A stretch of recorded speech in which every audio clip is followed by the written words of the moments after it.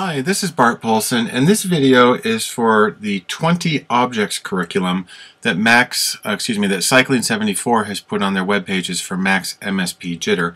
This is lesson 3 about the message box because we're starting with very basic stuff.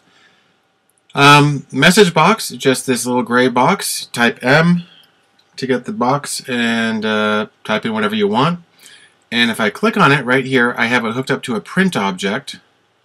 You come over here to the Max window and you see that the print object, which is labeled patch 1, has printed test. Okay, it's printed the name of the message, which, makes sense. Now, I can also get it to, a message box can send this message if it receives a bang. If I put it in the patching mode, you see, for instance, that we've got these inlets here for the message. Anyhow, I can just send a bang, and now it says test also. Alright. If I send in a number, for instance, let me type in 16 here. You see what it does is that it just, basically, it acts like a bang, that it's sending a bang, because all we get is this message received. So numeric input will trigger a bang through a message as well. Next one is if I actually want to send the number along from the number box, I add this little placeholder here, the $1 that says bring in the stuff that's coming through inlet number 1. Now if I type like an 18, it says message received 18, and in fact I can kind of drag up here and you see it receives a whole bunch of messages and just replaces it with whatever is in the number box. If you want to have just a few different choices, you can create separate message boxes that feed into the one message box. So this will print message received 10 and 20 and 30 as you see over here. For number 6, what I can also do is put the incoming information into a particular place within the message. So now the placeholder is the second thing. So if I type a 5 right there, you see it actually prints out this list, but the middle one changes according to the value here. I'll drag it up, and you can see it's 1 and 3 all the way through, but the middle one is changing. I'm going to clear that list. And then you can also take a list from a message box, and you can do second order lists. So this one will take the number from the number box, it'll stick into the second item here, and then it'll send it through to this message box, which will take the first and the second items from this one. Now the first one's always going to be 1, and the second one's going to shift around. So if I just kind of drag like that, see it's always a 100, and then it's always a 1, and then this third one shifts because of its relationship with the first message box. Now what I have is yet another list, and then I have a third order one that is reversing manually the objects in the second one. So now I say take the third object, or the third thing, the second thing, and the first thing. So boop. Now you see it ends with 1 and 100, and it's the first number that I'm getting from the number box at the beginning. Alright, this one is actually the same as number 5. I can just limit it to this, but it says this user selected, so it's a nice way to put it into a larger context. And then this one is just an exercise that is very similar to the previous one, where I'm combining that people can select one of 3 different things, and then it puts it into this list 1, 2, 3, and the item that just got selected, then it reverses the order. So for instance, 30, 3, 2, 1, and so on and so forth. That's it for this part 1. I'm going to come back in just a second with another patch with all the stuff from part 2. Okay, now I'm back with part 2, and things get a little more interesting. What I'm doing here in this first one is I'm taking a series of messages, and then sending them to the second box. And what you would find is that this changes the contents of the message box. But what it does not do is forward a bang. This is setting without forwarding. It's because this is a cold inlet. We got 2 inlets here. This is a hot inlet. It says trigger the message, set changes to it. This one, however, sets the message without creating output, and that's what we just did right here. The second one gets a little more complicated.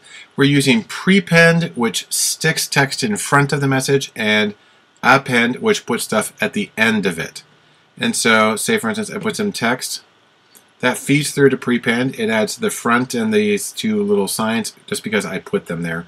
And append in the back, and so there we get that. There's our long list. Here's our floating point number.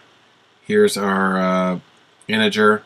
Anyhow, a way of modifying information for messages. Alright, this one we just have a bunch of different kinds of information, and it goes through into the append and creates sentences. You can actually do some really neat things if you take data from texts or from XML feeds, and it allows you to format it in a way that is more useful for your purposes. In lesson number 3 on message boxes, patch, the fourth part says learn how to use comments, but that's what I've been doing the whole time. So that's a comment box. Okay, now we're going to start using message boxes to set the characteristics of other objects. This one is a message box, and I've typed its BG color for background color. And the $1 means to use the number that's coming in from this flow num. And the reason we're doing that is because the colors here, it's RGB, red, green, blue, are set from a 0 to 1. It's like a 0% to 1%, where 0 is totally black. And anyhow, watch what happens as I scroll up here. Whoa! I need to give it an intermediate value. There we go. You can see it getting brighter. Again, the scrolling depends on where I am. And that's all the way red, and then it gets darker. And that's because it's feeding through this message to tell it which attribute to change over here. So that's cool. Alright, number 6, we're just multiplying that. We're doing red, green, and blue. But they're all feeding in from the same number. You see that the placeholder has changed from one to the other. By the way, the last one here, the 1 point, is the alpha. It's an RGBA system, so there's actually 4 numbers. But you can see what happens here as we start at 0 and I scroll up. They all get darker, lighter. Yeah, that's kind of cool. So you can actually use to control a number of objects in the system that you make. Okay, now what we're doing is I just type a value in here. So I see, for instance, if I type 16, it changes the message. It's going through the cold inlet, so it doesn't trigger something. But again, also there's the flow here. So I got an 18 up here that flows through. But this just sets the stage for this next one. And what we're going to do here is we're using set.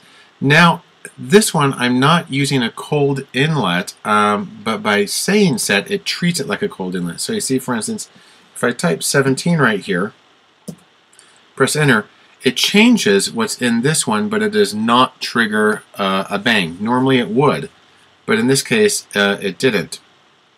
But if I type 17 down here, you see how it cycles through. And so you can use set to actually stop something partway through. And then the last one in lesson 3 is how you can use a bang, either a bang with a button or by actually typing a message with the word bang in it to send stuff through. So let's put a 42 right there. And you see that it changed this one, but it didn't propagate through. If I hit the bang, it propagates. Now let's do 91 and hit set. And now I hit the bang over here and it propagates through. Anyhow, that is it for lesson 3 on the message box in Cycling 74's 20 Objects curriculum. Thanks.